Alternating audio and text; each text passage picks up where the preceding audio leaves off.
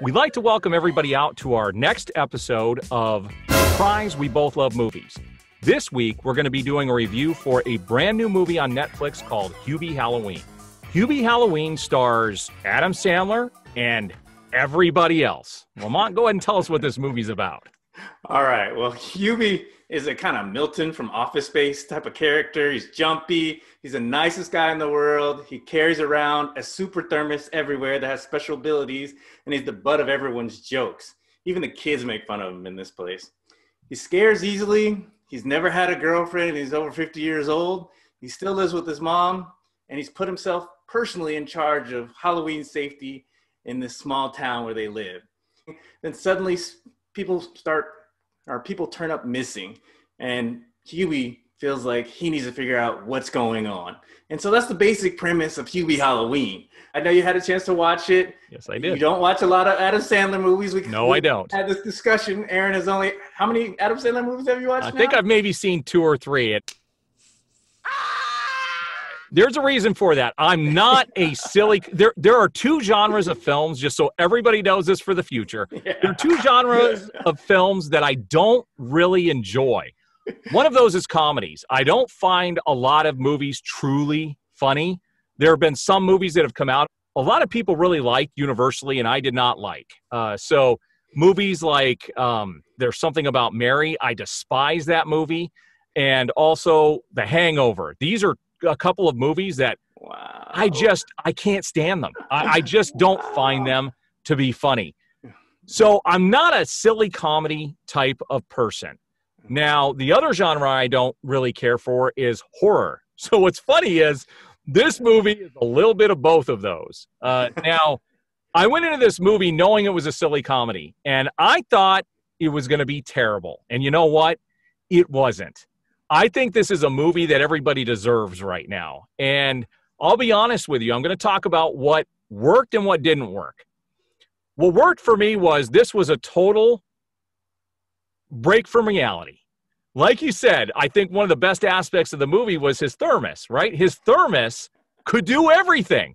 It was a vacuum. It was a grappling hook. It was an umbrella. Yes. It did so many different things. And you'll get how quirky this movie is going to be in the opening sequence when he's riding his bike down the street. People start throwing stuff at him, and he can dodge, and he can do amazing things with his bike. He's like very agile, and you know right away what kind of movie this is going to be. And if you can let go and let that happen, I think you're really going to enjoy this movie. The acting was great. The amount of characters in it was a lot of fun. I really liked how colorful it was with everybody who was in the film. And it fits. It's the right time frame. It's Halloween right now. This is a perfect movie for Halloween. It had a little bit of that intrigue. And I'll be honest with you, I don't laugh at comedies very often. There were about 5 different times in this movie where I laughed, and a couple of them were pretty freaking hard. So I found the movie to be pretty funny. But it's right, not. I think that it's worth noting that this is totally a family movie, is what I would say. Yes. Really little kids, but if you've got kids, maybe I'd say about 12 and up, you can sit down and you can watch something that turns out to, have an interesting, or I should say an okay story. It's funny. Your kids will find things funny. You'll find some things funny. It's kind of like Looney Tunes, where you were a kid, your parents laughed at one point, and then you laughed at the physical humor. That's kind of how this movie is constructed. It's a very family fun kind of movie. To a degree. So I liked the story. I liked the acting. There was never anything in the film that took you out except for there was one bit of dialogue that I think kind of jerked me out of the movie. And this is where the fault comes in the film. This was meant to obviously be a family movie, but it wasn't entirely family. No. Or his brother in the film. Yeah. Every time you saw her, she was in it quite a bit, and every time you saw her, she had a different shirt on, and her shirts were extremely inappropriate. Innuendo. If you have little kids that can't read, innuendo. If you have little kids, if you have little kids that can't read, it's going to be okay. But if you have kids that can read and they're in that age group, they're going to start asking questions, okay? So know. I don't know. They'll ask questions. Yeah. Either they'll laugh, they'll think it's funny, or they won't. If you want to figure out how much your kids know about sex, when the character comes on, look at your kids and see if they smile, then you know how much they know. Yeah, but that was probably the worst part of the movie. Now, there was also one joke that I thought was very misplaced and did not, it really kind of jerked you away from the happy feeling you were having. And it's when this nun comes out and she's out on the road looking at a girl and she says something like, I'm asexual and that girl makes me hot. And I was like, what? It was like thrown in there in a scene that just, it didn't fit the movie. And I'm like, why would you throw that in the middle of the scene? It didn't fit.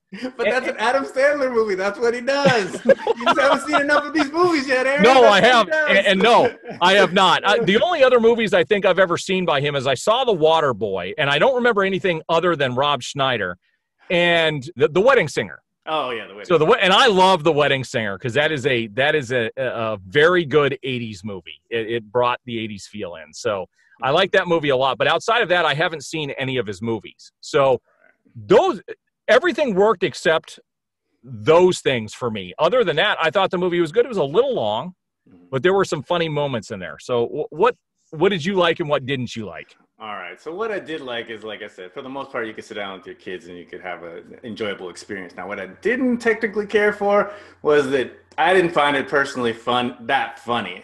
I wouldn't say even up until I had a couple little smiles here and there. There's some little subtle things that he threw in there, Adam Sandler style. But overall, like as far as his library of movies, it's not one of the more funny ones. All right. So kind of if you know that and you're like watching it with the kids, you'll be okay. But if you're just going to sit down and watch it for yourself, and unless you just really are looking for something that's Halloween themed, I would probably find something else to tell you the truth. When I really started to enjoy this movie, I was kind of struggling for a long time. And then about the last 30 minutes, you know how he has his usual cast of characters. He has a lot of the same people in a lot of his movies. And when the Shaquille O'Neal's in this movie briefly, and when he comes into the movie, then that's when the funny started for me. Yes. But that was almost not until like towards the latter half of the movie that happened. And then it really started, they really started rolling strikes after that. But that was only like 20 or 30 minutes left in the movie. So up until that point, it was very much a dud for me. And then at that point, that kind of brought it back into, into form, into a lot of the movies that you see with him in it. So, with that said, Aaron, and having, I've seen several Adam Sandler movies, this is definitely towards the bottom. But overall, what did you think of the movie? And give us your score. I enjoyed it. I would give it a 7. So, wow. Yeah, I would give it a 7. I found it to be just sit back and enjoy. It takes your cares off the world. They created a very silly, it was a silly gateway to a different place is what I saw this movie as. And I think it did well. Was it absolutely hilarious? No, but there were about 5 times where I did laugh out loud. The funniest thing for me was the Shaquille O'Neal. I'm not going to say what happens, but it was pretty funny. Pretty good. There were also some surprise cameos in this movie that were pretty funny, but it's not a hilarious movie. It's not something where you're going to go bust out laughing the whole time, but it's a silly, fun family film that you can just go and enjoy. So I'd give it a 7. It's not bad, but it's not great. It's right in that kind of in-between spot. As a film score, it doesn't get one.